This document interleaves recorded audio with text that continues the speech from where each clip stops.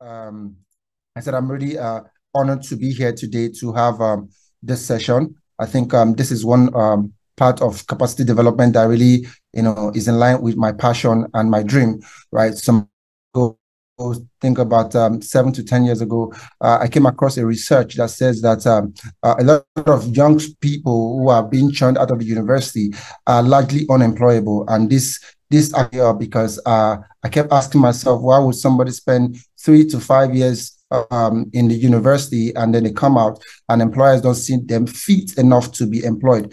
And right, so I went in a little bit deeper to look for what are the skill gap, what are the issues that employers are facing, and over time I've been able to immerse myself in this area and help a lot of people to be well prepared for the workplace, and also to be able to position themselves properly to be employable by employers. Right. So today I'm going to be, just going over some of the things I've come across over time in the industry, and I hope that it's going to benefit a whole lot of us here. All right. So thank you very much for having me, Ruth and Dr. Kene. So can I proceed? Can I share my screen? Yes, I think you should just be able to share your screen. Thanks so much, Ephraim. All right.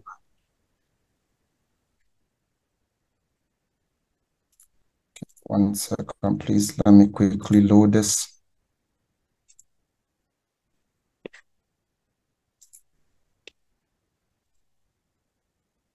In the meantime, somebody that is raising your hands, if you don't mind, since Ephraim still has to talk, maybe you can type your questions in the meantime. You can type your questions. Yeah. So I think my screen right now. Please let me know if you can see my screen, and I'll proceed. Yeah. All right, then. Thank you very much. Okay, so let me get to it. All right, so today I'm going to be speaking on crafting compelling CVs and profiles. If there is any question, please kindly, just put them in the question box, and I'll be sure to respond when I see them. All right, so a little bit about myself. I'm Ephraim Dafiagbor, and I'm a senior product manager. I'm into tech by profession, and I help people turn ideas to market-leading products. And I also transform businesses with adaptable digital solutions to save time, cost, and resources. My belief is that life is a lively process of becoming. Hence, what you think is possible is a function of what you know per time. Right. So that's just a little quote that I usually use to encourage myself to keep on learning and keep on being relevant in the current times that we are in. All right. So let's get to it. Right. Did you know that as reported by Glassdoor, each corporate job offer attracts approximately 250 resumes, yet only 4 to 6 candidates will be called for an interview. And of course, only one will get the job. Right. Of course, this is to let you know that there is so much competition. It's a fierce competition out there. So how do you ensure that you stay relevant so that you could be that one person who, gets that job? Right. I'm going to go right into it. Unlocking opportunities, the power of a compelling professional profile. First of all, having compelling professional profile is crucial in today's competitive job market. And of course, here are the reasons. First is first impression counts. Recruiters will often make quick judgments, and a strong profile can immediately convey professionalism and dedication. Of course, a well-structured profile or resume can make a positive, lasting impression within moments. Another important reason is career development. Keeping a detailed, up-to-date profile can help you track your own career development and goals. It also serves as an evolving record of your professional life and achievements. Another reason is confidence and clarity. Crafting a compelling profile requires self-reflection and clarity about your career path and aspirations. This process can increase your confidence and ensure you are ready to articulate your professional value in interview and discussions. Another reason is visibility in ATS. So what is ATS? Applicant Tracking System. An applicant tracking system, it is a software solution that most Fortune 500 companies use to sift and streamline all applicants for a job, right? And once your application, or should I say your resume and your cover letter, do not contain some specific keywords which they have put into the applicant tracking system, it will interest you to know that your resume and your application is not even going to cross the applicant tracking system. And of course, it means that will go into the trash, right? And of course, another reason is professional storytelling. Before listing skills and experience, a compelling profile tells a cohesive story of your career. This narrative can differentiate you from other candidates, providing a clearer picture of your unique strengths and career trajectory. Moving on to some of the reasons why it is important for you to have a compelling professional profile is global reach and opportunities, social proof, networking, and personal branding. Speaking of personal branding, which is where I want to actually start from today, but because before we get to how to build a compelling profile, we need to speak to this. Personal branding. What is personal branding? In today's digital age, personal branding is just like corporations manage their brand, professionals must strategically manage their own reputation. So what is personal branding? It is the practice of making people and their careers as brand. You need to market yourself as an individual, as a brand. It's an ongoing process of developing and maintaining a reputation and impression for an individual, group, or an organization. Of course, it's not just about being known for your expertise, but being known for being you. And why does this matter? It matters, one, because of differentiation. In a competitive job market as we are right now, a strong personal brand can create differentiation, setting you apart from others in your field. Another reason for it is visibility, right? And the last one is trust. So what are the key components of a strong personal brand? I'll give an example of this. I'm sure we must have all seen or heard Mr. Vusi. He's a very big mentor of mine, right? I listen to him all the time. And once we hear him, once we see him anywhere, we know what that connotes. We know what comes to our mind. That is an example of somebody who have built a very strong personal brand. And what are the components of a strong personal brand? Is the authenticity, the consistency, the specialization, and the visibility. So now, having talked about personal branding, it will interest you to know that according to LinkedIn's 2021 data, 95% of recruiters use LinkedIn regularly to source new candidates. This highlights the platform's critical role in your job search strategy. So a little bit of LinkedIn. I'm sure we all know about LinkedIn. I all have a LinkedIn account. Whether it is optimized or not, I'm very sure that we do all have it. But LinkedIn boasts of over 700 million people worldwide. This, of course, demonstrates the extensive network and potential for connectivity. Despite its large user base, nearly 36% of LinkedIn users aren't active on a monthly basis. Of course, this is suggesting the missed opportunities for networking and, of course, professional development. Right. So now let's start with LinkedIn, mastering LinkedIn and starting out. Right here on my screen, you can see two profiles, one to my left and another to my right. If you were hiring for a role and you have different applications from different candidates and you see both of them, their LinkedIn profiles, and you go through their LinkedIn profiles and you see this, which of these two profiles are you going to automatically pay more attention to? Mind you, these two candidates are offering the same services. They're into the same space. One is a film and TV producer, a director, a cinematographer. Another is a cinematographer. So they're both in the same space. But of course, one looks a lot more enticing and a lot more catching. And automatically, you as a recruiter, you're going to spend more time trying to review that candidate with a more compelling LinkedIn profile. And that is the essence why you need to have a great first impression.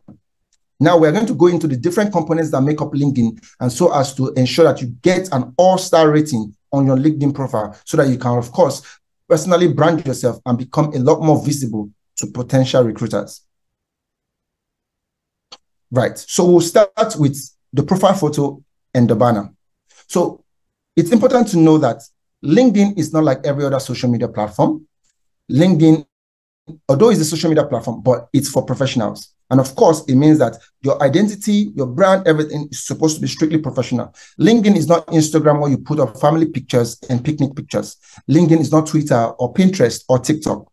And of course, with that, it means that you need to have a professional photo that is crisp, clear, and represents who you are. If it's possible that you go to a studio, take a very clean headshot in a professional way and upload for your profile photo. An example of what is not allowed on LinkedIn are these two by my far left, which you can see that these are not ideal. Ideally, when looking at your profile photo on LinkedIn, I'm supposed to see your face without any part of your face being cut out. It's as simple as that. If anything other than this is what's on your LinkedIn profile, then of course it means that you need to optimize it. And of course, the next thing is that a lot of us do not have a banner, right? Just like you can see from this second applicant here, they do not have a banner. A banner is very important, right? You may be asking, okay, how do I get a banner? Or why is it important? Or how am I going to go about getting a banner? A banner speaks to what you do, right, before anything else. If you're a cinematographer, have a customized banner, let people know in one sentence or in two sentences what you do. With that, is going to, of course, corroborate authenticity and, of course, expertise. Now, moving on. Another thing we need to speak to when creating a stand LinkedIn profile is the powerful headline. Mind you, your headline, which is the line of text right under your name, is prime real estate. It's one of the first things people see on your profile. You should make it count, right? Think of your headline as a movie trailer for your professional story. Of course, it should be compelling, it should be concise, and leave people wanting to know more, right? I see a lot of headlines, right? And people do not put attention to actually putting in what they do. They end up telling stories, writing too much sentences there. Actually, your headline is supposed to contain keywords. What are keywords? Keywords are those strategic words that represent what you do or what you are offering. If anybody is going to search for anything on LinkedIn, they're either going to use two things or three things rather, either your name or your profession or your role. Right. And when people query LinkedIn for that, and if you do not have anything as pertaining to these three which I have listed on your headline, it means you are not going to be visible. And of course, you would have missed out on useful opportunities. So you need to optimize your headline with powerful keywords. Of course, recruiters offer you specific keywords to find potential candidates. You need to ensure these keywords are integrated organically throughout your profile. So you reflect on the skills and experiences valued in your field and incorporate these terms in your headline. Take, for example, I'm a product manager, I'm into tech, and I'm into product marketing. In as much as I do a lot more of other things, in as much as I'm involved in other parts of businesses, right, I want to be recognized and be seen as a product manager. And of course, when you go to my profile, the first thing you're going to see is Ephraim, product marketer, product manager, right, before any other thing. Now, I've put those keywords there because it's easier for me to be seen like that. And when people come on my platform or when people are looking for product managers within West Africa or Accra or Nigeria, I'm easily identifiable. And that is the power of a good headline.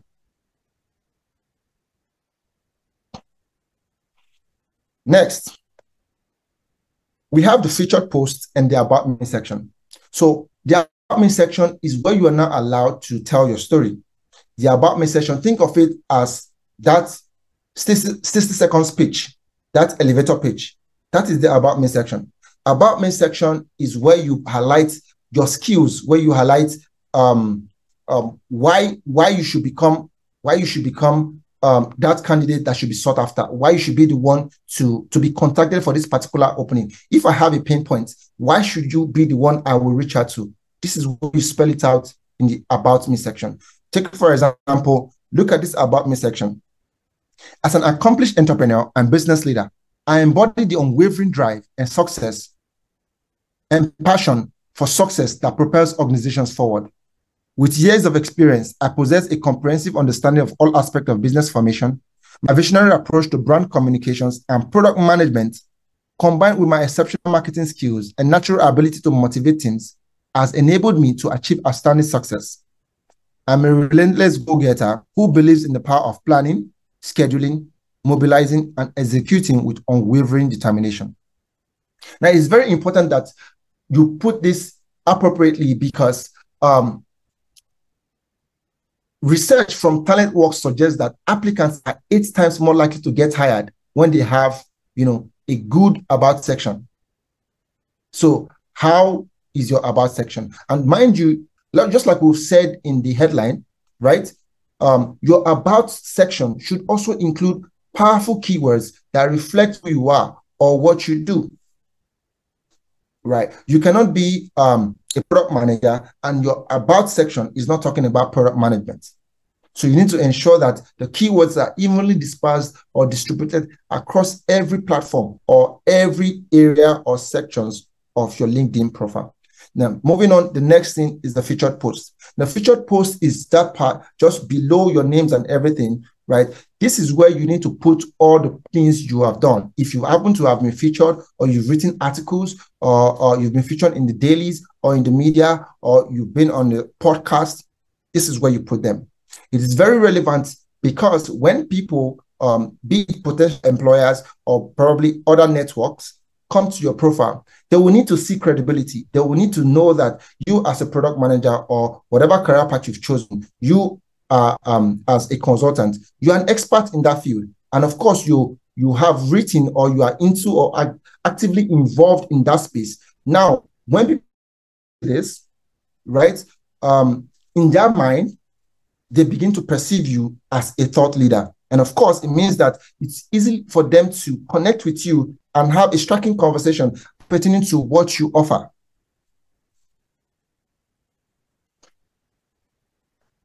So how do you set up your work experience? A lot of people on LinkedIn just list out their work experience in bullet points. I'm here to tell you today that that would not fetch you the kind of job you're looking for, right? Your LinkedIn, of course, is not your CV, but it is your brand. And of course, you need to treat it as such. And what do I mean as it being your brand? Think of it like a portfolio, right? If you're an artist or a graphic designer and you're being employed or you're going through a series of interviews, the first thing they're going to ask you after your CV is, can we see your portfolio? Right. The portfolio is where you outline the credible things that you've done, the achievement that you've made. It's also very important to know that while listing your work experiences, you can also put those achievements in that place. So look at an example of this. Personal branding videographer at Alpha Visuals, right? In 2008, I founded my first business, production company, Alpha Visuals, which focuses on providing elite video marketing and video production services. We have experiences in helping all kinds of companies, from small businesses to Silicon Valley companies, right? So a work experience like this would be a lot more catching because it tells into details that you're just not a passerby in that company, but it lists details of the things that you're doing and the value that you're providing or the accomplishment that you have made in that organization. Now, another important aspect of this work experience when creating your work experience or when listing your work experience, it's very important that you add media. We're in the social media age whereby people want to see. Seeing is believing. People, apart from the things you write, apart from the things that you come online to say that you can do, they want to see an evidence of those things. And that is why you are able to do this on LinkedIn when listing your work experiences. It's very imperative that you put in visuals, right? So if you've been at a company conference where you were speaking, or you've been probably at another event, take for example, you're a product manager or a product marketer rather, and you've been at another event where you are representing your company or the product that you're launching, those pictures, those media, add them to your work experience when listing your work experience. Having listed the accomplishment you made in that experience, in that job, it's also important that you list and upload those media. Of course, this will, of course, give you a lot more authenticity and a lot more visibility. And of course, it's going to help, of course, help your personal brand as a thought leader and as an expert in that field. So when building out your LinkedIn profile, it's very important that you try or strive to attain an all-star rating. This will corroborate your profile strength. So LinkedIn provides a profile strength meter that gauges the completeness of your profile. You should try and aim for all-star status. which requires, of course, the profile photo, industry and location, a current position with a description, 2 past positions, education, skills, and at least 50 connections. Speaking of connections, I've dedicated some time in my presentation to tell you how you can strategically and intentionally grow your connections on LinkedIn. We'll get to that. So it's very important that while creating out your LinkedIn profile, try and achieve an all-star rating, because having an all-star rating will let you to be a lot more visible. Should people query LinkedIn for your area of description or your job specification, you are likely to appear first or among the first records before any other person who do not have an all-star rating. So for you to have an all-star rating, of course, you need a profile photo, industry and location, a current position with a description, 2 past positions, education, skills, and at least 50 connections. So, like I said earlier, LinkedIn is not your CV. It is your brand. Think of it this way. It will be how people perceive you, right? Just to, add a little bit of humor to this, right? Look at Jon Snow. We know Game of Thrones, right? 30-year-old king fights for protecting his people, single, not in a relationship, live at a palace with his sister. No, these are not the kind of things that we want to see on LinkedIn, right? You could leave all that to probably Facebook or any other social media platform. But I would actually advise that you keep it same across all platforms, because do not forget, you are a brand. You may not be a Nestle, you may not be a Coca-Cola, but you are a brand. And if you understand that, you will know that you need to maintain that uniformity across all platforms where you are, right? So LinkedIn is not just TV, it's your brand, and you need to treat it as such. And keeping that in mind, you need to know that you are a solution to set, or a recruiter come on LinkedIn to search for a particular job role or a particular candidate for a job, an opening, right? You need to be able to position yourself as the answer, right? So you need to identify the buyer persona and pain points. Having that in mind, take, for example, I will always use a product manager because, it's very relatable for me, right? So I'm a product manager, right? What are people looking out for? People are looking out to churning good market-ready products, but they're having issues trying to aggregate all the components or do all the research and everything. Now, looking at my profile, I've been able to identify that this problem really exists. And I've been able to position myself in the sense that looking through my profile, you're going to see all the relevant keywords. You're going to see me speaking to different aspects of product management. You're going to see me speaking to all the other components and stakeholders involved in product management. You're going to see me speaking to product lifecycle and stakeholder management, as well as every other components of product management. Now, with that doing, I'm intentionally positioning myself as the answer to whoever or any recruiter out there searching for a product manager. And that is the power of LinkedIn. Putting that into consideration, you need to ensure that you strive to achieve something as good or as better than this when building your LinkedIn profile. This is my personal profile, right? Speaking of banners may not necessarily mean that you must put a direct picture of yourself.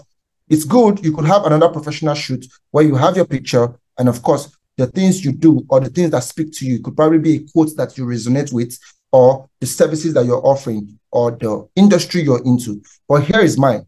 I'm a creative person and I'm in the tech space. This is my profile. When people are searching for product managers, product marketers, or scrum masters, I will easily pop up. And just to let you know that this year alone, I've gotten about 5 offers. I did not apply. They just came into my DM through email, and they reached out to me that, oh, we've gone through your profile. There's an opening in Accra, and I don't know if you'll be interested. If you're interested, let me know, and I'll push you the details. That is the power of a good, compelling LinkedIn profile. While others will be out there sourcing for job openings to easily apply, a good LinkedIn profile will attract recruiters to you. All right. So another thing you need to know about LinkedIn is you need to have a customized URL. So LinkedIn gives you the option to customize your URL. Of course, you know that once you create a LinkedIn profile, right, it's going to come with linkedin.com/ those extra numbers and figures and letters. That's what's going to make up your unique URL. And now that is not, it's not good enough. Think of it this way. Personal branding, right? If you need to share somebody your LinkedIn, if you need to submit an application and they ask you to, in the form, they ask you to put your LinkedIn profile.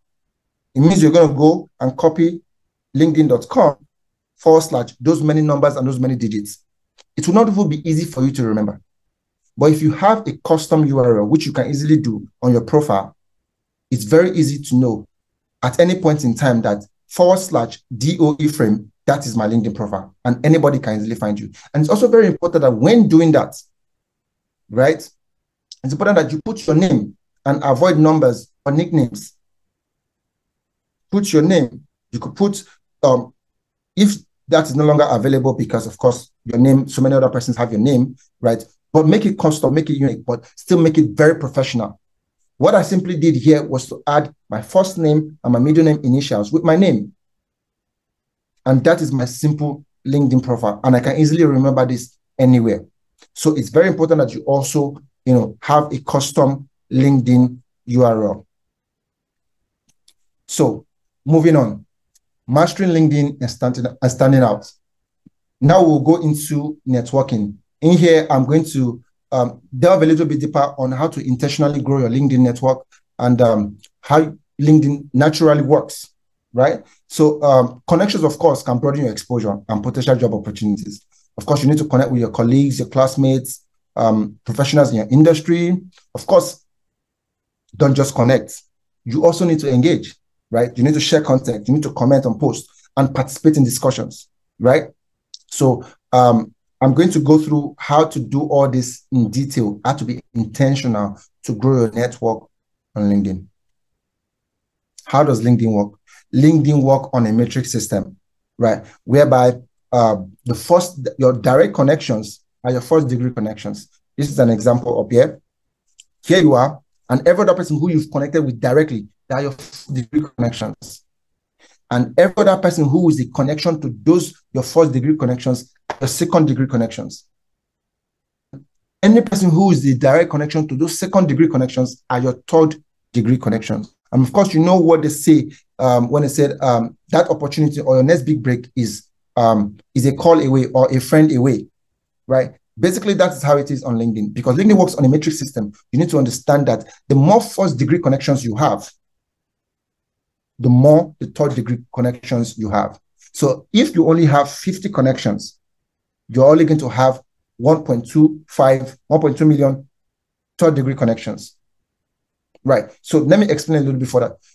When building your LinkedIn profile, or when you are trying to grow your LinkedIn network, you should aim to spend 10 minutes a day growing your network. At least 10 minutes a day. The more first connections you have, the more second and third connections you will have. If you want a new job, don't just rely on friends or family. And I'm going to tell you why. There's something called the power or the strength of weak ties. So according to one of the most influential theories in social science, you are more likely to nab a new position through your weak ties, which of course are your loose acquaintances, with whom you have very few mutual connections. And why is that so? What gives strangers this edge over friends? Why is this so? Because close connection, which are people in your circle, they largely have the same facts and professional options at their disposal. But people who belong to different communities can offer a whole new set of information and helpful connections. A mutual friend can act as a bridge, connecting the job hunter. What I just said recently, that your next big break or your next opportunity may be a friend away. A mutual friend may be the bridge, connecting the job hunter to a contact in a different group, which provides new opportunities. So if you want to grow your network on LinkedIn, be very intentional. So LinkedIn goes just beyond connecting with people who you know regularly. You will need to connect with people who are experts in your industry, people who you look up to or you admire, people who you would like to, read from or hear their thoughts on particular issues. areas that you're interested in, look for experts in those areas and connect with them. If you want to be specific to your industry, look for experts in that your industry and connect to them. If you're looking forward to getting a job in a company, right, look for prominent people, gatekeepers, or influencers, or key decision makers in that particular company. And those are the people you should look forward to connecting with. Now, let me give you another tip. In as much as the first connections you have, the most first degree connections you have, the more second and third connections you will have, it's very imperative that, think of it this way. If you have your first degree connections as solid, quality people, industry experts, captains of industry, imagine the kind of connections that those people are going to have. Automatically, those connections will become your second degree connections. And of course, that will mean the kind of content that pops up on your timeline for you to read, the kind of things, the kind of conversation you're going to see on your own profile. It all depends on the caliber of the first degree connections that you make. All right, so moving on. How do we grow our LinkedIn? Still on expanding our network on LinkedIn. It's very important that we do not take this for granted. Join groups. No man is an island. You cannot grow yourself all by yourself. You need to be very much involved. You need to be aware. You need to participate. So what does that mean? Join groups that are relevant to you. Join groups that you are interested in. Join groups that are pertaining to your industry. Join groups that are pertaining to your field. Join groups that are pertaining to the causes that you support or the volunteering activities that you're involved with. Join those groups. When you join them, you will see a lot more people who you'll be able to have direct connections with. You will see conversations that are going on in those groups. And it is just not just enough to join those groups. You need to participate because you need to be visible. If you're docile, you won't be visible. When people make comments or make posts on those groups, comment, tag them, let them see your comments. Have an opinion. Always have an opinion. Have an opinion and have a very insightful opinion that can spark more conversations. In that way, you become a lot more noticeable. Right? So, moving on. The advanced search feature. So LinkedIn have one of the most robust advanced search feature, of course, not in comparison with Google, but when it comes to the professional network setting, right? Using the advanced search feature can actually help you to get access to anybody, anywhere. With the advanced search feature, you are able to tailor your searches to a particular industry, particular location, and even particular role. And you'll be able to see all the people that fit into the specific criteria which you have outlined in the advanced feature. And you'll be able to valuable connections with them, send them requests. And if they are in your first degree or out of your league or in private mode, do not just send a request. Attach a message to those requests. Say you look at probably you see the chairman of the World Bank and you would like to connect. Of course, someone like that status, when he sees his connection request, he's going to probably look and like, do I know this person? This person acquaintance? Do I know them? And that will determine whether they're going to accept or not. But if you send a personalized message with it, of course, you've increased the chances that you are going to get accepted. And of course, being first degree connection with that kind of person, of course, will open you doors to other great potential employers or business partners. So whatever it is you're looking for, be it a job opening, be it a particular individual, a particular role, or even as much as content, right? You can search for it. If you're looking for conversation as pertaining to a particular industry, if you're looking for conversation as particular to a unique role, search for it. So LinkedIn search is not just only for network. You can find useful content. If you need to know who is LinkedIn top voice on a particular topic, search for that topic, search for that area, and they are going to pop up. And once you see them as LinkedIn top voice, because you're going to see the icon next to them, always ensure that you read whatever it is they've written and have an opinion on it. Have an insightful opinion. Make a comment. Possible, make a repost with your opinion on it. It's as simple as that. So how do we become a lot more intentional, right, in nurturing our connection? Now, I'm going to take you through a process that will help you to be very intentional and strategic in making connections, not just connections, but people who, after making those connections, you can have probably an informational interview or a coffee with them sometime and catch up and build long life, meaningful professional connections, even outside LinkedIn. Let's go. So the goal of this is to create and build relevant connections on LinkedIn. How do you go about it? Now, we've spoken about branding, we've spoken about the necessary things to put into your LinkedIn profile in order for it to be compelling. Now, how do you become intentional in growing your network? You do not just go and send connections to everybody. There's a high chance that not everybody is going to accept. Some people have a criteria for accepting their connections. But how do you stay top of mind for those people? How do you stay relevant? How do you become noticed, right?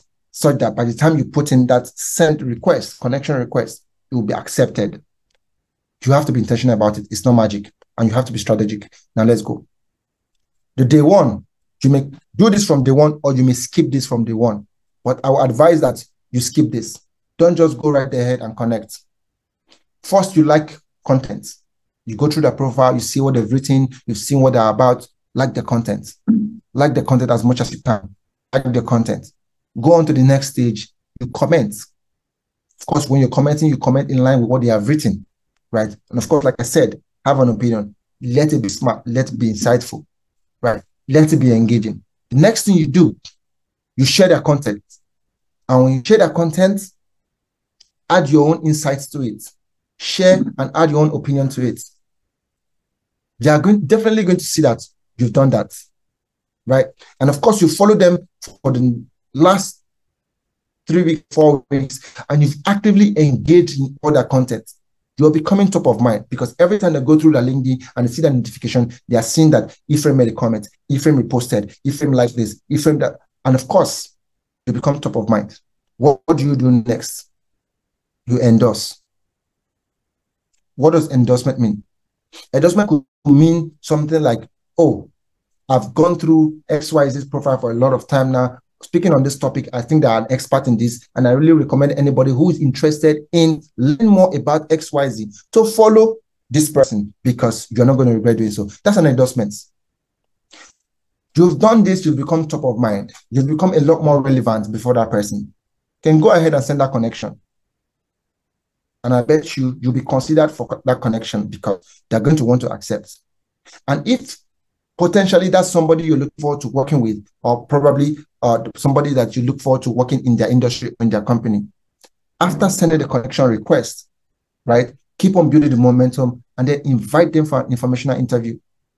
What is an informational interview? Of course, informational interview is not to ask them for a job, probably a 30-minute break where you guys just catch up. If you're in the same city, you catch up. If you're outside different cities, you could set up a call just like we're doing right now and just get to know what the work is all about, how the daily work is in that environment. I mean, get to know about how he was able to build up his portfolio or his profile to be there and all that, and you get solid information. And you could go as far as asking, oh, when is the next hiring time and all that, and if they'll be looking forward to. But do not ask them for a job. You just want to get to know more about the company and about their process. After doing this, should you see an opening in that company, because most companies usually have the referral system, whereby if somebody refers you, you come top of mind in the sense that your application will be reviewed first before those people who were not referred by internal staffs. And you see that, you turn in your application, you ask the person for a recommendation. And it's as simple as that. You come top of mind and you're firstly considered. It's interesting to know that most jobs are gotten through recommendation. And of course, I'll end this with this, the law of reciprocity. The law of reciprocity basically says that when someone does something nice for you, you have a deep-rooted psychological urge to do something nice in return. As a matter of fact, you may even reciprocate with a gesture far more generous than the original good deed, right? Of course, this corroborates what I've been trying to say of being intentional about your connection and being strategic with the process of connection. Imagine after done all those things over a couple of months, the person will have that deep-rooted urge to want to accept your connection request, also accept your invitation for an informational into you. All right. So let's move on to other interesting aspects, which is pertaining to your CV. So did you know that on an average, recruiters spend just 7 seconds reviewing an individual CV? 98% of Fortune 500 companies utilize ATS, which I spoke about in the beginning, which is applicant tracking system, to filter through resumes, emphasizing the crucial role of keywords, optimization, and formatting in CVs. Right. So beyond just putting keywords and all that, you need to have a CV, right, that is compelling in the sense that you're able to tell your story, professional story, accordingly, so that it is interesting. Beyond just qualifications and work experience, the cohesiveness and compelling narration of one's professional journey can significantly impact a candidate's appeal to recruiters. So, understanding CVs and resumes, the basics. What are the difference? A lot of people have always asked, oh, what is the difference between a CV and a resume? Are they not the same thing? Basically, they are the same thing with just a few exceptions. A CV or curriculum vitae, typically a lengthy document, encompasses a person's complete academic and professional history. Of course, this is more particular to the European system, right? However, a resume is a concise record of pertinent skills, education, and experiences aligned with the job you are applying for. We'll get into a lot more details about this. Now, what is the key difference? A resume is highly customizable and should be tailored for each application. In contrast, a CV is a comprehensive and constant overview. Types of CVs, tailoring your approach. We have 3 fundamental types of CVs or resumes, as may be. We have the chronological, the functional, and the combined or hybrid CV. Moving forward, let's discuss the types of CV. The chronological CV is ideal if you have a solid work history without significant gaps. It lists your experience in reverse chronological order, placing your most recent position first. Prioritize work history, listing jobs in reverse chronological order. It is best for individuals with strong work trajectory and no significant employment gaps. However, in contrast, a functional or skill-based CV shines a spotlight on your skills, making it perfect for those looking to change careers or re-enter the workspace. Of course, it highlights skills and abilities over chronological work history. It's ideal for changing fields, re-entering the workforce, or with varied work history.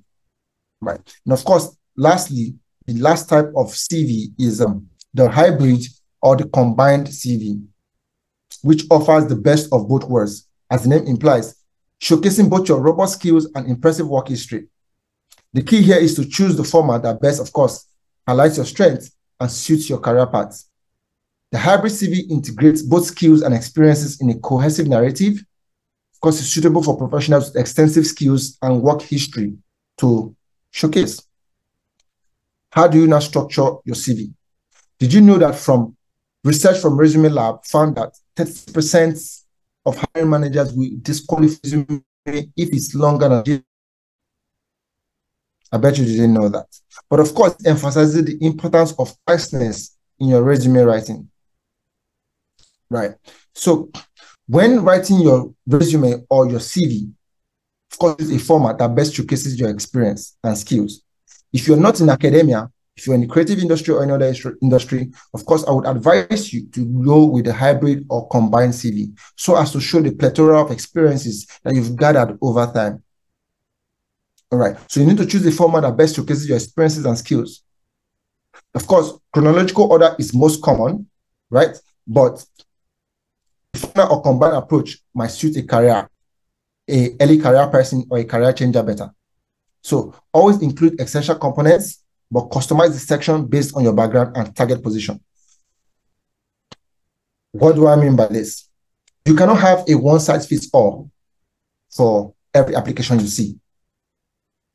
You need to be able to tailor every CV or every application to your CV and vice versa. If you see a role and you have skills in it, you have experience in it, you cannot use a chronological CV that I've just put a history of everything you've done and just put into that position. You need to have a sit down. According to the job description and the requirements of that particular opening, you need to tailor your CV in accordance to what has been there so that you can apply. And when doing so, you need to use strong action verbs and quantify your achievements wherever possible to show you added value in previous roles. It's not just enough to list your work experiences and say, I did XYZ, I did XYZ. Every recruiter, in as much as every employer out there, are looking forward to people who can bring immense value. They're looking forward to team members who can think on their feet, who can take initiative. And above all, they're looking for people who are go-getters and doers. So it is just not enough to show that you worked here. It's also very imperative and helps you project your brand better if you're able to tell that, oh, I achieved XYZ, XYZ by raising this XYZ, XYZ by XYZ%. Right? If you're a customer service agent, I help to reduce conflict resolution time by 15% within the space of 6 months by drafting out a new conflict resolution strategy for the company. That shows data, it shows action, and it shows that you are a doer. So you need to be able to use strong action verbs and quantify the achievements you have been able to make in your previous role.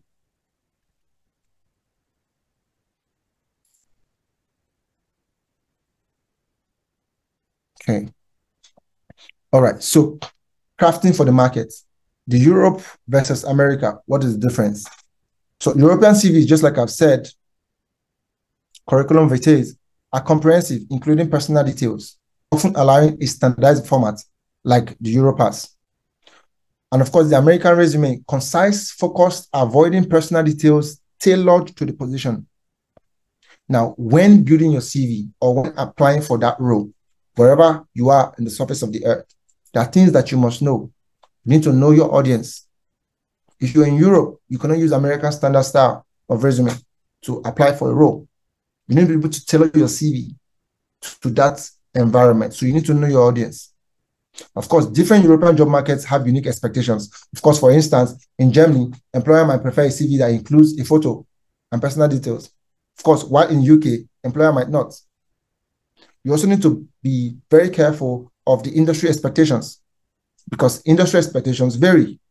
Of course, IT professionals might need to emphasize different skills and experiences than those in finance.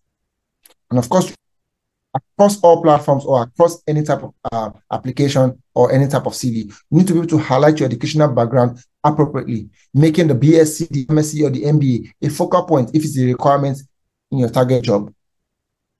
And put into consideration as well is the cultural nuances, right? So put into consideration the cultural nuances because they can also impact CV and resume expectations. You need to know the standard of the country you are applying in, the cultural etiquettes and the professional etiquettes. And of course, if you speak multiple languages, it's very important that you're able to also highlight that in your CV. Of course, it's a significant aspect in Europe's multilingual job market. Now, how do you navigate European market expectation? So, crafting a CV for the European market requires a balance of detail and clarity. It is not just your career summary, but a detailed narrative of a professional journey. Unlike in the US, including personal information like a photo or marital status is common in many European countries. However, always research the specific norms of the country, like I've said earlier before, and the expectations. In Europe, ideally, a 3-page CV may be accepted, right? But standard for US is a 2-page CV. So in as much as you're putting all the work experiences that you've had, you want to let the employer know that you've been everywhere. Try and limit those experiences or those information to just 2 pages. And that will be succinct enough. Because if an applicant, a recruiter have to go through 250 applications just to fill up a particular role, that's to let you know how much time they're going to spend on your CV. And just like I said earlier on, from research, the average recruiter spends 7 seconds, just 7 seconds on your CV. How do you intend to capture them and wow them in 7 seconds of looking at your CV? Do not forget that most of the biggest decisions of your life will be made in places, in the rooms where you are not available. It's your brand that will speak for you. It's your achievements that will speak for you. Or in some other cases, it's somebody else that will speak for you. So it's very important that you take into consideration all these nuances. Do's and don'ts of crafting distinguished and effective profiles. Right, so I've said this before, I just want to reiterate it. When building your CV, use action verbs, quantify achievements, maintain consistent formatting, and customize for each application. However, don't use an unprofessional email. I've seen this countless times where people are applying for a role, and of course, we have their email having, take for example, Olalekon XYZ for real at yahoo.com. If you used to have that as your very first email, moving on to the professional setting, you may need to create a new email that have just your names in a more professional setting. In that way, I spoke about personal branding. In that way, it corroborates the strength of your brand and shows how professional that you are. And of course, I need to also let you know that when you're applying for a role and they've put up a separate application portal, right, ensure that the name of your CV title is your name. I've received a lot of application. I've gone through a lot of application whereby I see that the candidate is actually very good. And when we are about to make a decision or move to the next stage of application, I cannot find their CVs. Why? Because they probably saved the document as my CV or my resume. And how do I know that John Smith, his CV, he's titled my resume? So if you're John Smith, you need to title your document, which is your CV, as John Smith's CV, John Smith's resume, right? And tailor it to a particular role. Or you could say John Smith's business development resume. And it's as simple as that. The same thing for your cover letter. Let's move on real quick.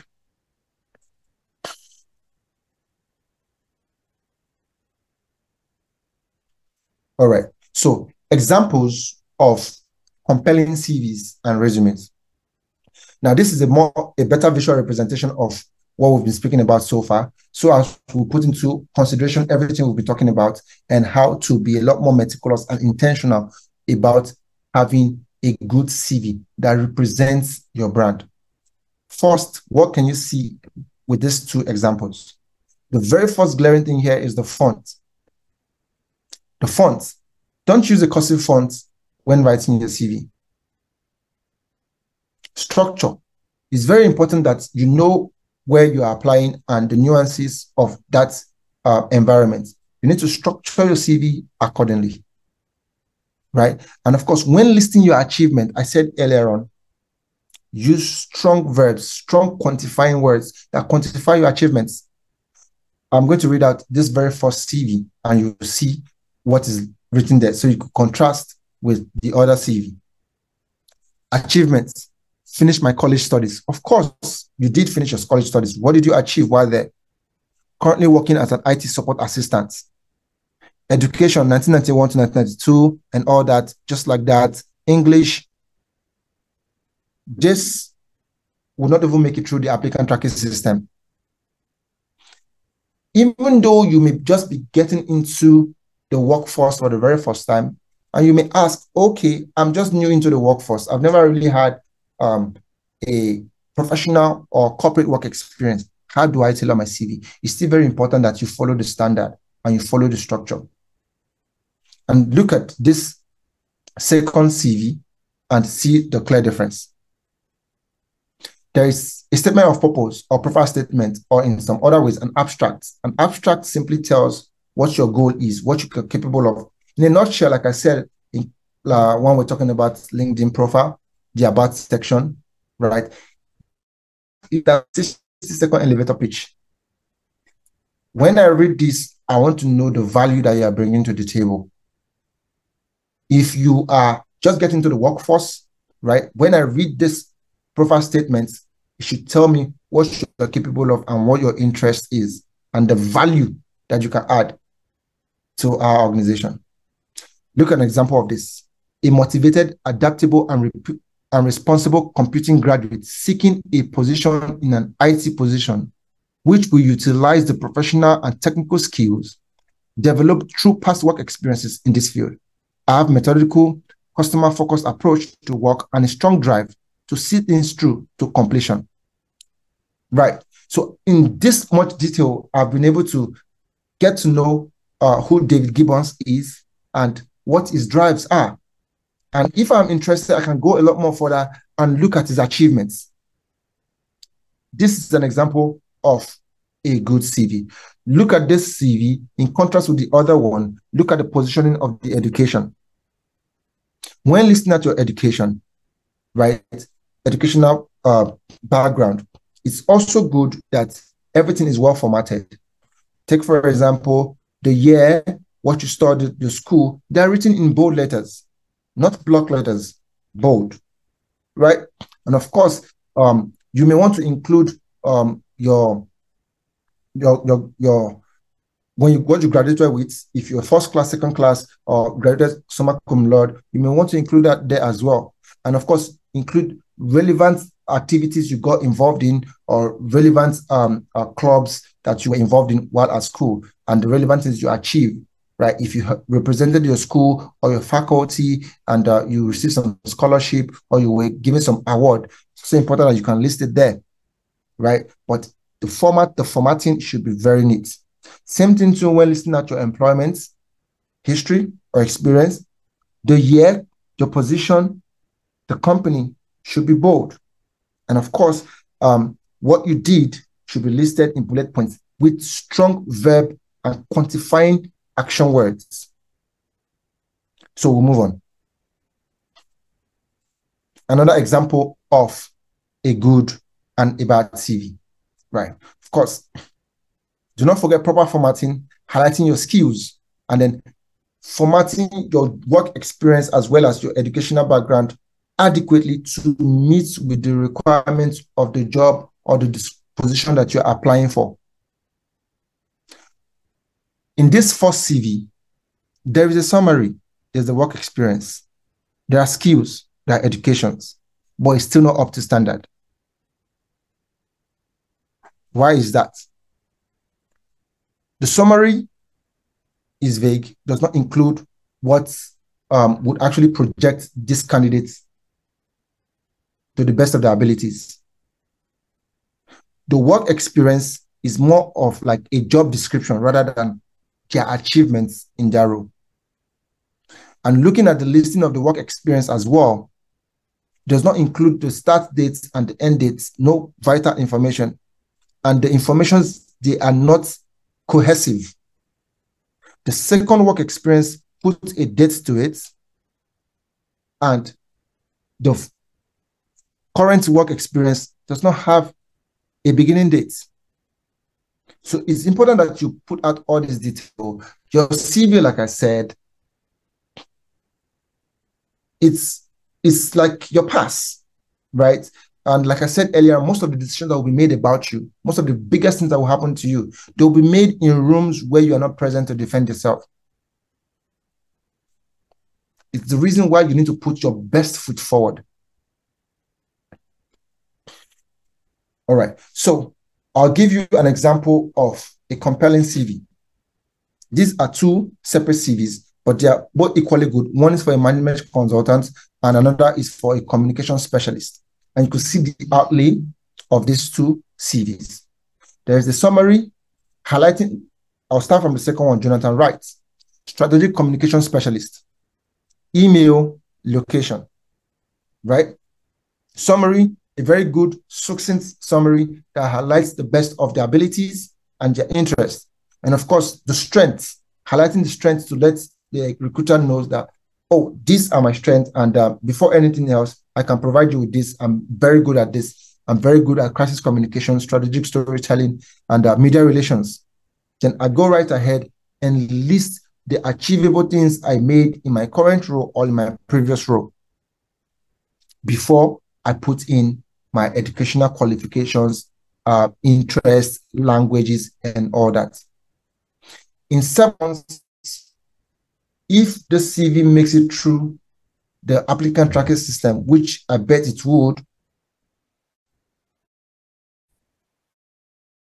because the relevant keywords have been placed sparsely and evenly across every aspect of the CV, the summary, the work experience, and even the strength of the keywords relating to a communication specialist evenly across the CV. Definitely is going to make it through the applicant tracking system. And when a reviewer or a recruiter finally sees this, in 7 seconds, they're able to see the value that Jonathan Wright will be bringing to the organization and be able to decide if they're a good fit and go ahead to schedule an interview with Jonathan Wright. Same as the other CV to the left. So, did you know that Job Vice Recruiter Nation report states that 42% of recruiters consider cover letters the second most important factor when reviewing a job application? But to surprise that many applicants still neglect to include one. Why is that? A cover letter is as important as the CV or the resume. Even if it's not stated in the job description or stated in the application process, a cover letter would go right ahead to tell a story before you are there, to tell your story, to speak for you before you are there. It's very important that you need to include a cover letter with every single application, even when it is not categorically stated in the application process. Please include a cover letter, because a cover letter will help you tell your story, your professional story, and your journey. It will help buy the recruiter into your story, like attract them into your story before they even get to meet you, and to spark interest. Should your story be compelling enough, it will open the door for the interview for you. Before you write a cover letter, it's also very important that you put into consideration every single nitty-gritty. Like I said earlier, in as much as we do not have a one-size-fits-all CV or resume to every single thing, it's the same way we do not have a one-size-fits-all cover letter. When writing your cover letter, research the company and address your letter to the hiring manager. If possible, show that you understand the company's challenges. As a matter of fact, it's important that you do this. Show that you understand the company's challenges and demonstrate how you can help address them. Just like I said when we're speaking on the LinkedIn profiling, you need to be able to understand the pain points of the recruiter and you position yourself as the answer, as the solution. So, in as much as you've seen that role, that opening, and you're interested in applying to that opening, why should you be the one that would be considered for that opening? If you do not understand why they are filling up that role, what the pain points are, what they're trying to achieve, how do you then position yourself to be a better fit for it? That's the reason why you need to research everything and know what the problem or the value of that role or the uniqueness that that role is going to help the company achieve, the goal is going to help the company achieve, and position yourself as the answer. So your cover letter will help you to do that. Your unique value proposition should answer the question, why should we hire you? And this should be reflected in the cover letter. You need to end your cover letter with a call to action, such as requesting an interview or stating that you will follow up.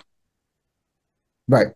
So having come to this and discussed this, another thing to note is when doing all this, building your professional portfolio, having a compelling profile, LinkedIn profile, and building up your CV, it's also very important that you regularly update your CV or resume with your new skills. Because like I said earlier in the beginning, that life is a lively process of becoming, right? We are not who we were yesterday. So if you've taken a new course, right, you've gotten a new certification, gotten a new achievement, a new award, go back to your CV, update it with relevant skills, relevant qualification, relevant experiences. And at all times, probably depending on the frequency or whatever time you choose, have an outsider, like a professional, to give you feedback on your resume. 2 months ago, a friend reached out to me that, oh, they are being interviewed for a management position, right? It looks like it's going to come through, but I should help review the CV in respect to the job description. And I did.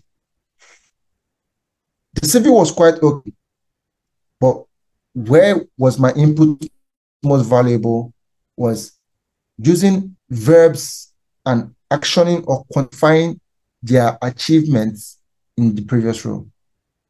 So where he listed out his duties, I helped reward and rearrange that action, that aspect, to where he was able to achieve XYZ. So I achieved this and did this by XYZ%. I did this by XYZ%. I managed a portfolio of $7 million and did this and did that.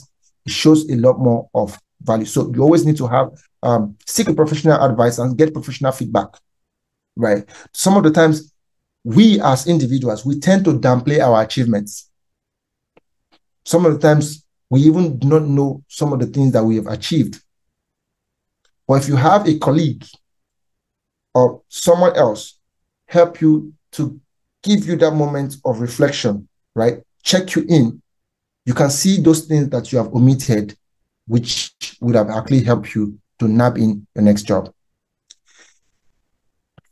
All right. In closing,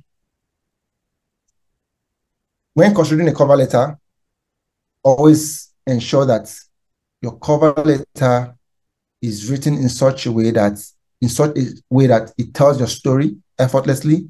Ensure that all the grammars are correct, proper punctuations, proper paragraphs, right?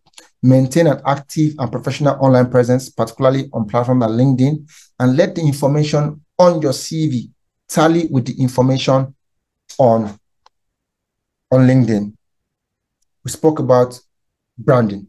So it's very imperative that whatever is on your CV aligns with what's on your professional online presence, which is LinkedIn.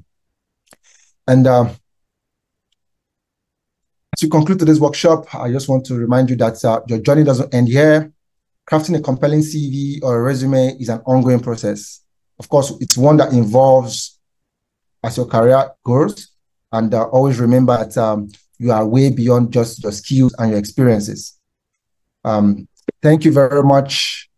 My name is Ephraim, and of course, you can contact me on LinkedIn at /DO Ephraim, and of course, my email, ephraim@foresight.com. Thank you very much.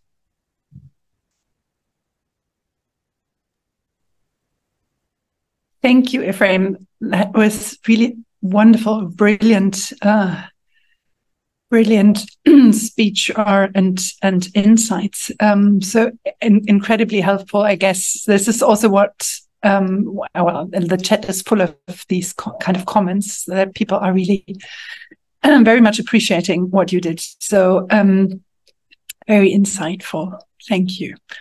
So maybe if so everyone, we've got a lot of questions in the chat. I'm going through these now and address them. But please also feel free if you would like to step into the room quickly in order to have a direct exchange with Ephraim and all of us, of course. So Ephraim, maybe let us start. One question is,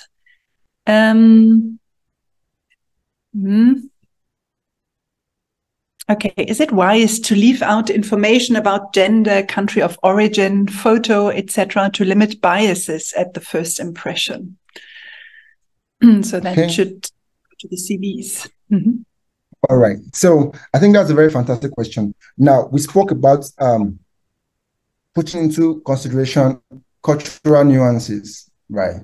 If you're in Europe, it's imperative that you include that.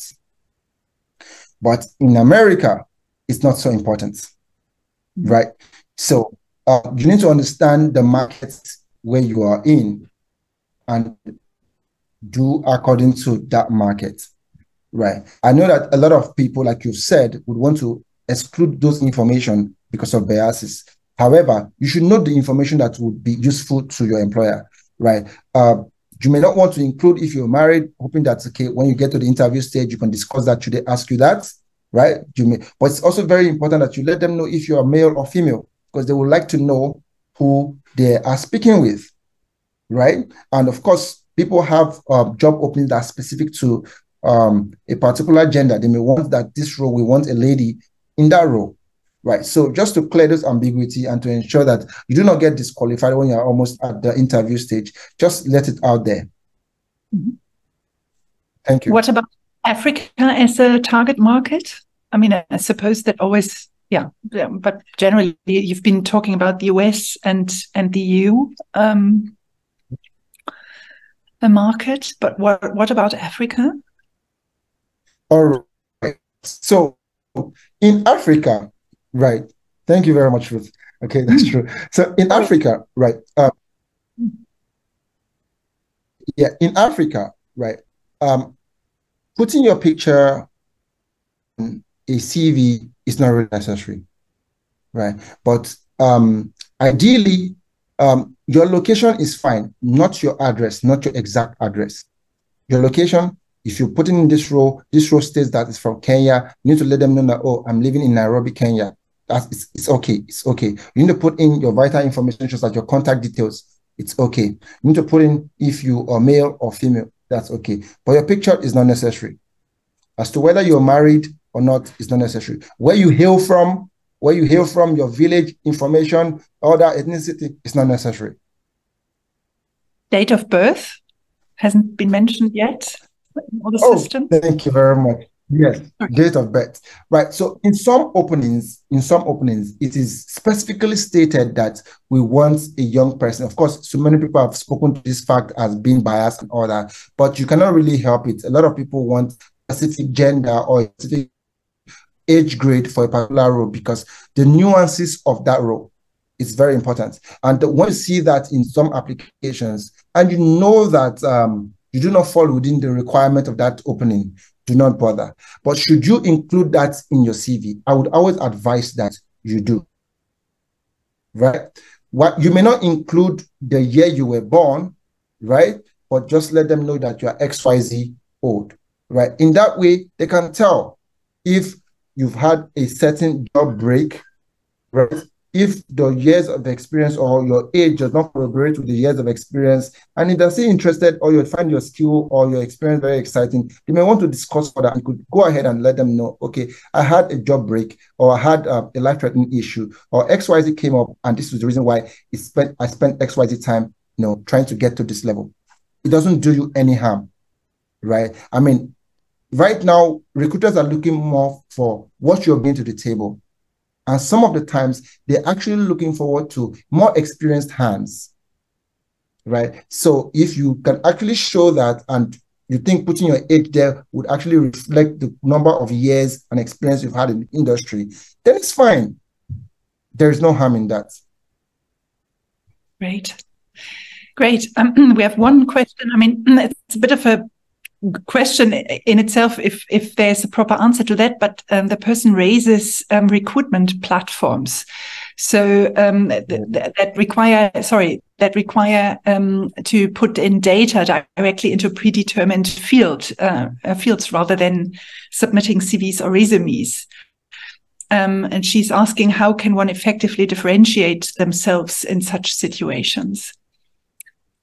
Right. I think so. It's interesting, because this is in fact happening very often. Yeah. Yes, it happens very often, and I see it a lot. And I myself, I'm always, if you're asking for me to upload my CV and why do you still ask me to fill up all these many details? Right. So here is one reason why recruiters do this. In as much as you are looking for a job, right, and in as much as there's an opening in our company, we need to fill up this role. We want to ensure that we get people who are interested in working with us, as we are very much interested in offering this job out. And what would that signify? If you take our time to fill out those details, it will show that you have higher interest and you're particular and you have actually done your research. So in other words, it's going to give you a lot more leverage, right? To show that you've painstakingly gone through this process. Think of it like, I know it may not always be this stressful, or it shouldn't always be this stressful, but think of it like you're applying for a scholarship. You see the rigorous process it takes to get to a scholarship, right? Because they're actually trying to ensure that this scholarship benefits the right people and the right people gets it. It's the same approach. We want to fill up the role, but we want to ensure that the people who are genuinely interested in what we are doing and are coming with immense value, that gets this role. So if you can, I would advise that don't just apply to every role with a single click button. It's not a simple one checkout system. You need to take out time to go through every detail and spend some 10 to 15 minutes quality time to apply for that role. Thank you. Just going further, what is spelled out in the chat. So someone just wrote, sometimes some organizations in Africa ask for your languages like mother tongue, proficient languages. I feel that it is indirectly asking your ethnicity, specifically while filling online platforms. How can we manage that?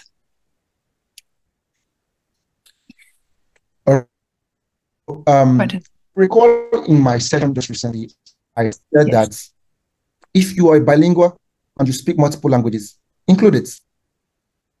They are trying to ask about ethnicity. Some roles, some openings, right, benefit if you are able to speak multiple languages, right? Take, for example, we are in West Africa, but in West Africa, we speak English, we speak French, we speak Swahili even, right? And if you're applying to a multinational, it will sell you more, it will give you a lot more credibility and increase your chances if you're able to speak these 3 languages. So it's a multinational role, and they're looking for somebody who's able to, converse fluently in this West African market, and you're able to speak all these languages. That's a plus for you. So putting in the languages, as a matter of fact, we have a lot of Africans who have taken the time to learn Mandarin and German, right? So it's an added advantage to you.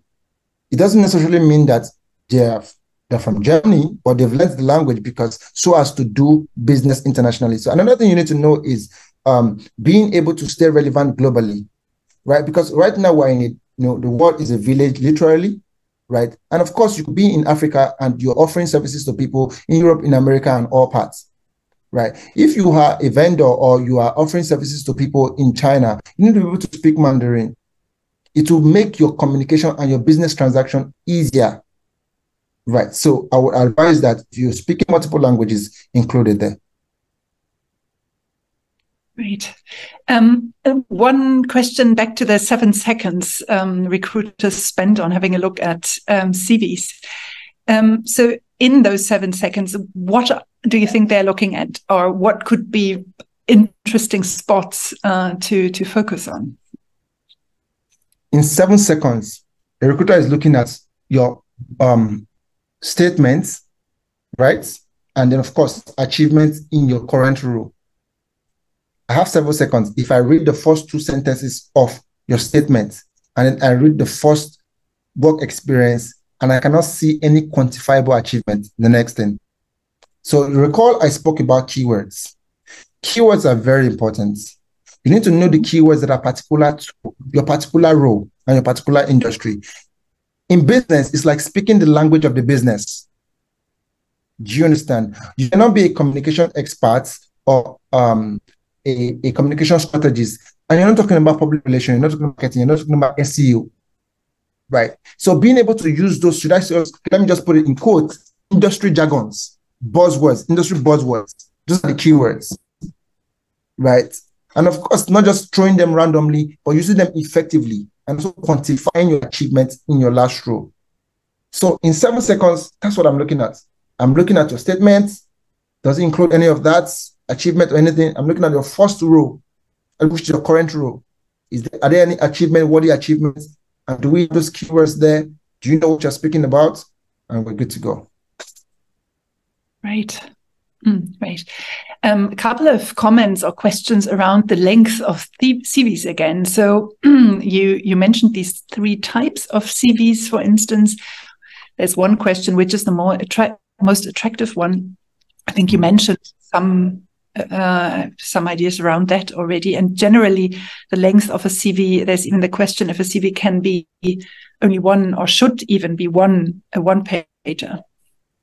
But I think maybe that's more the resume again. But yeah, over to you maybe with such, well, with all right. This basically.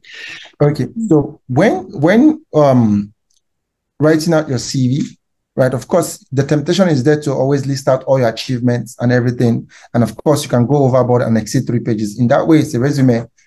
It's a CV, right? In that way, it's a CV. But in as much as it is that, ensure that it does not exceed 3 pages. But if you are in America or even in Africa, stick to 2 pages. Stick to 2 pages. So what you could do is, if you've had years of experience, and in that years of experience, you've probably have worked for 5 companies, right? And you achieved a whole lot in those 5 companies. Now the challenge may be, how do I list all that in just 2 pages, right? I'll make reference to the last CV I shared, whereby I just went straight to the statements, right? And of course, I listed out achievements and then strengths. You see that in that last CV I showed, I displayed, we only have the first most recent 2 employment history. And that's where I made the focus of listing the achievements in that row, right? Then I could also include, after those 2, my previous work experiences, but not go into full details, so as to also reflect the years of experience which I claim for. Right. So I started working early, say at the age of 20, and now I'm 30, and I need to reflect in my CV that within a space of 10 years, I've worked for 5 different companies, and I cannot list that 5 companies in the 2-page CV or 2-page resume. How do I do it? I can list the very most recent 3, listing all my achievables, and then my very first 2, which are my beginning experience right after school at 20, and the other one, and just list them as bullet points. But the 3 most recent, I've put in much details in that. Great, thanks very much. One question around LinkedIn. With a good, compelling LinkedIn profile, do we necessarily need to subscribe to the LinkedIn Premium that offers more services and access to recruiters? No, you don't. Right. Okay, good. You have a compelling CV. You could have a compelling LinkedIn profile. Everything that I've mentioned and I've spoken about today, you could do all that on the LinkedIn free plan. But if you have the money to spare, if you do, because I understand that LinkedIn pricing differs according to locations, right? If you do, you can go on the beginner plan or a student plan for LinkedIn. Why? Because speaking about the strength of your first degree connections, there are some people, I don't know why they do it, but they would connect with people who are verified or who have that LinkedIn badge. So if you think that you need it and you can afford it, go for the student plan so you can have that LinkedIn badge attached to your name.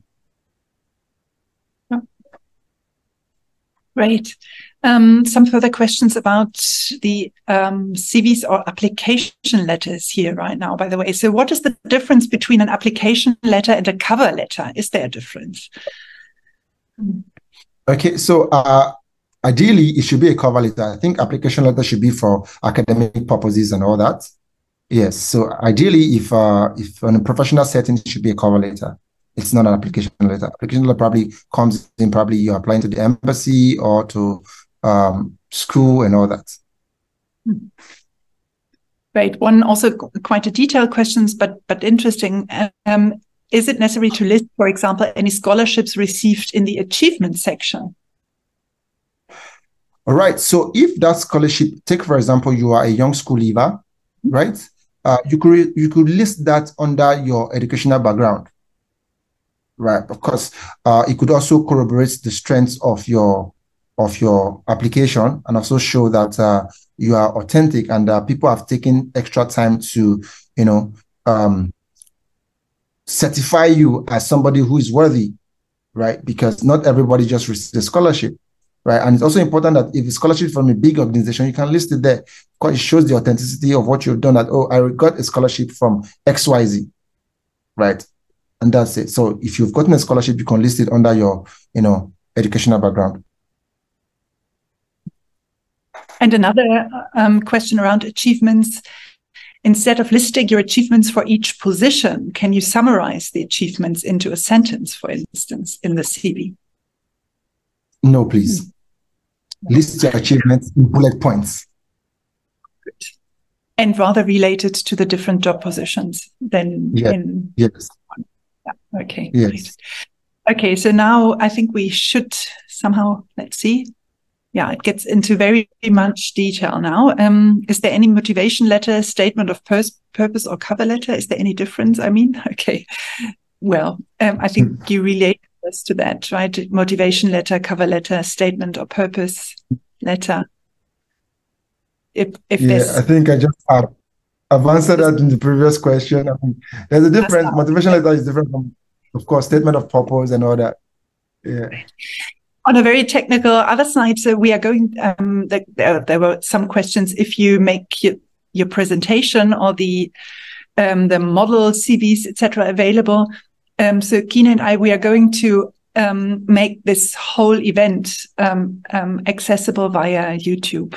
If this is one answer to that, and of course, Ephraim, then it's otherwise up to you in how far you share what you did today. But that's what we are going to do anyway. To everyone. Okay, that's fine. That's fine. Thank you, everyone. So I think we are at the point now to address what comes next. So Ephraim is going to be available for 30 persons on Monday and on Tuesday, and giving individual feedbacks to CVs and LinkedIn profiles that those persons need to send in advance. So we've been thinking, Kine and I, of course, how do we select these 30 persons? And we thought the most fair version is just to work on a first come, first serve level. But what we would like to do is now, after this incredible input, that those persons who would like to submit, they have a bit of time to work on their CVs and their LinkedIn profiles. But still, so we are opening up this kind of slot tomorrow between 9 a.m. and 6 p.m. I'm going to send you an email address in the chat function now to where you should send the CV and the LinkedIn link. And so the first 30 persons submitting in this time will be in.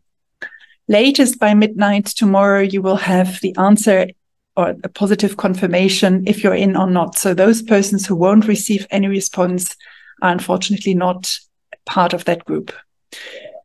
I hope that was quite kind of clear. So which time zone, please? Thank you very much.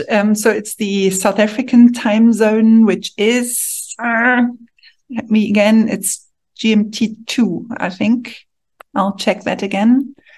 So it's 4 o'clock in South Africa right now, if that helps.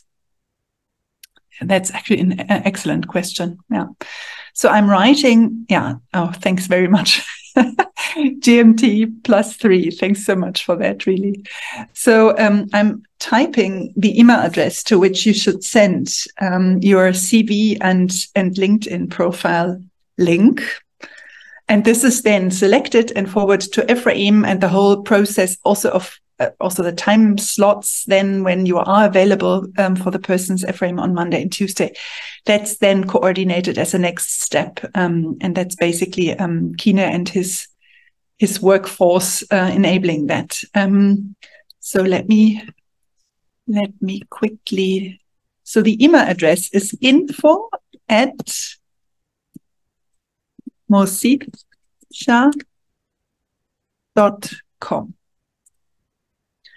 So it's in the chat function now. So from, again, South African time, GMT +3, tomorrow morning, 9 a.m. to 6 p.m. in the evening.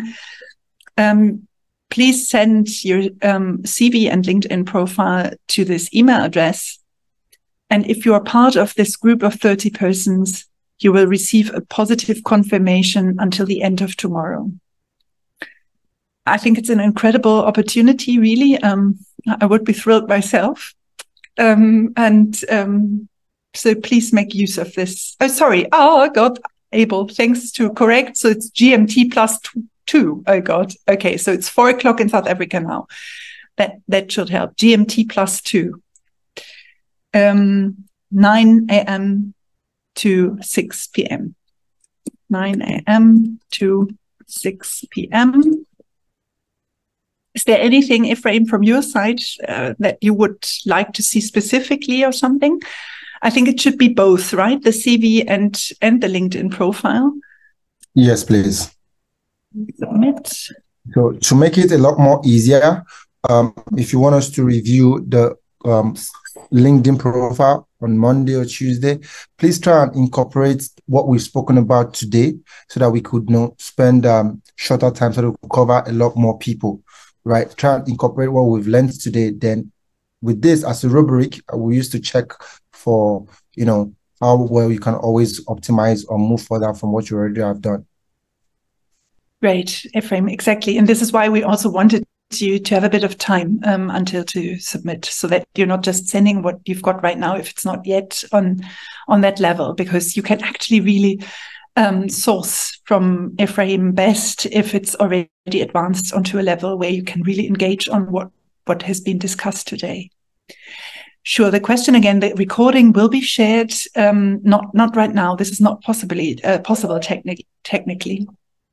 But we are going to connect it to YouTube anyway. So it's going to be available then for everyone. Yeah, Kina's just posting the email address again. Can we have your presentation, Ephraim, today to work more on our CV and LinkedIn profile? That's really up to you now. I don't want to. Yeah. Mm. Yes, exactly. So it does mean that you could only send from 9 a.m. tomorrow on. Anything that comes in earlier would just not be considered. The idea is really to have such an entrance moment for everyone, and that at the same time, everyone has a bit of time now to work through the documents before sending them. Okay, I can share my slides if they're interested, so I'll forward them to you so you can share with them. That's fantastic. Can't we even upload them here, or is this something that you wouldn't like to do? If it is, did you work on it if it's on Canva? We could just actually send. Okay. It's not on Canva. PowerPoint, Microsoft. So I will need to just. We don't want to send it to the entire group that registered, because some came yesterday, they are not today. You want to send it actually. So maybe, but we can upload PDFs here, can't we? I think so. In the chat, should be. Yes, of course. Yeah, and of course. Is this an option, Ephraim, or? Ephraim, what you can. Let me upload it to Google Drive and share the link. Okay, perfect. Great. That's great. Let me do that actually. Okay, let's keep us in the room then for a while until this is uploaded. Yes, please. Yes, please. Thank you. So, yeah, great, everyone. So you've just heard that Ephraim is uploading his slides here in this chat.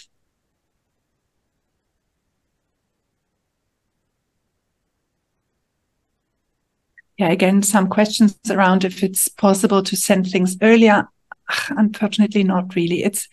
We've been discussing this upwards and downwards, how we can kind of make this fair, and that we also really achieve that people rework what they submit along what Ephraim has just been addressed.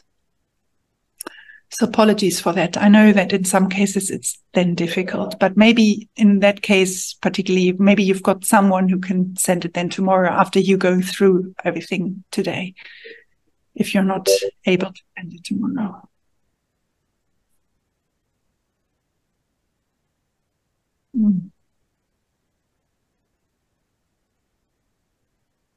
I think this was an incredible session. I'm thrilled. So CV, what format you prefer? PDF? That's a good question. Ephraim, what format do you prefer when it comes to the CV? PDF or rather Word format? We could do PDF. We could do PDF, and I think that's a good question.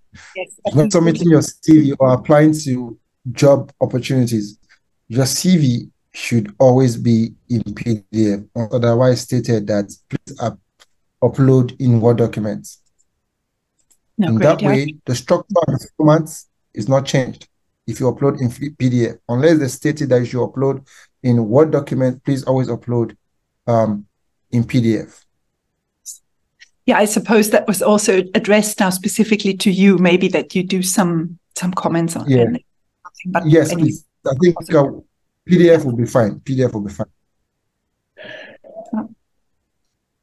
Lovely. I can see how happy people are and how much they appreciated what you just shared with all of us, Ephraim. Well, you're reading it yourself. Good. Okay.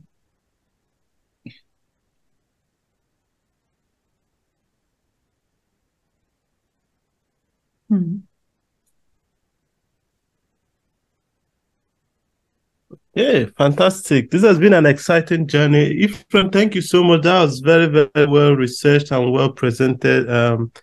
And of course, very, very insightful. You could see the excitement in the room. The fact that people say 1 hour, this program was supposed to end 3 p.m. South African time, but they were willing to stay more than an hour, means that they were getting something from it. So thank you so much. That has been an exciting one.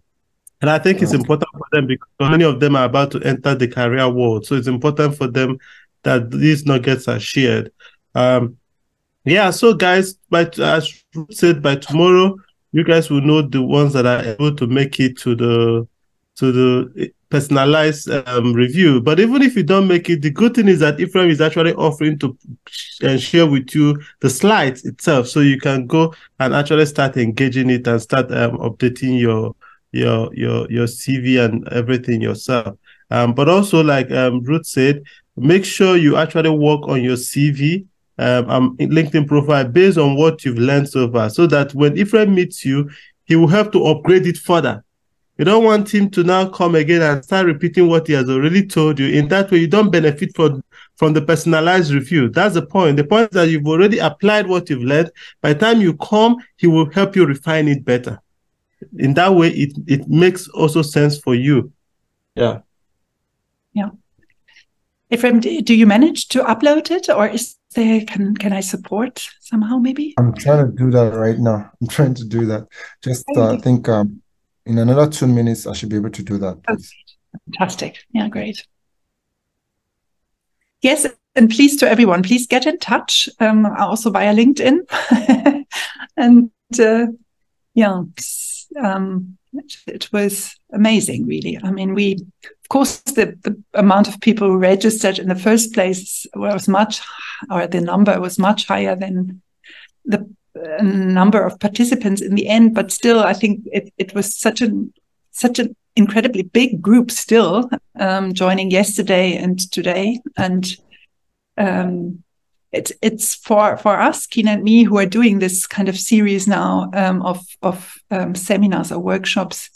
It's really wonderful to see what is happening there, and there will be more for sure. So we are continuing with this kind of format, and maybe even some other formats more specialized. So also please reach out if you have certain ideas or wishes. We are going to send out also an evaluation sheet, which also encourages you to come back with ideas, if you like, and also asking you if you would like to stay in touch, and if so, that you share your email address and some other details. So just in case, if you would like to stay in the network and get further information and opportunities through it, of course, including maybe also a more active part. So let's see what comes up next, I guess. Yeah, Stella is now, so Ephraim is uploading his presentation, so there will be the sample CVs as well. Mm.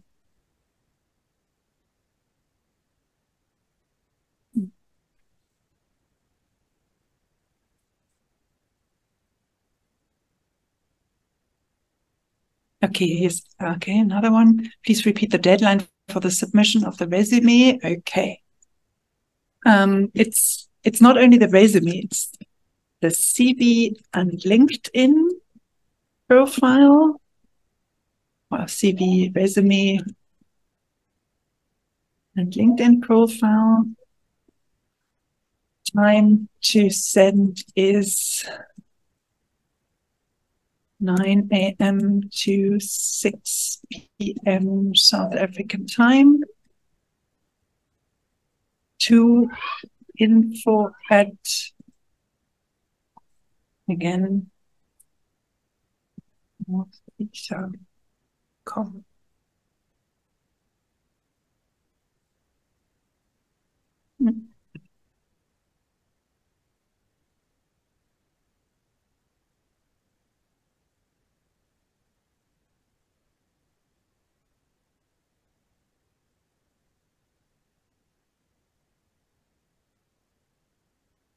Thanks very much.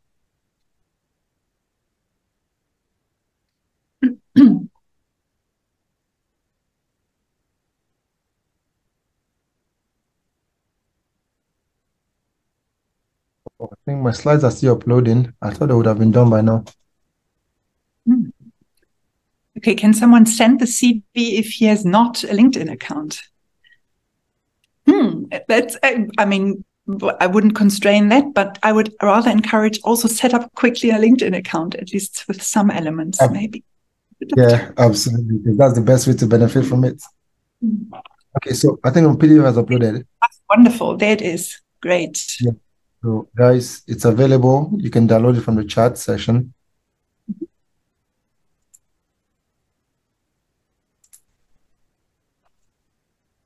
So I've shared it. Yes. It's there. Okay.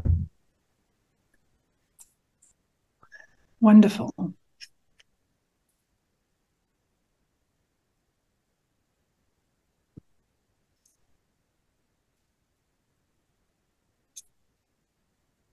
Yo, okay. I can't see the link yet. What link are you referring to? It's an email address where you should send both. The document, I'm sure you're referring to the document, the slide. It's a document. It's not a... Sorry. Ephraim, sorry. Of course, you mentioned it's a link to, no, it's a document. Yeah. It's this document just on top of your message. Yeah. Yeah. I was also able to download. Thanks. It's working. Okay.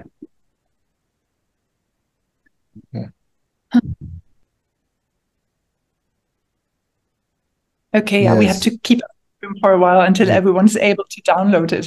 Gotcha, sure. Yeah.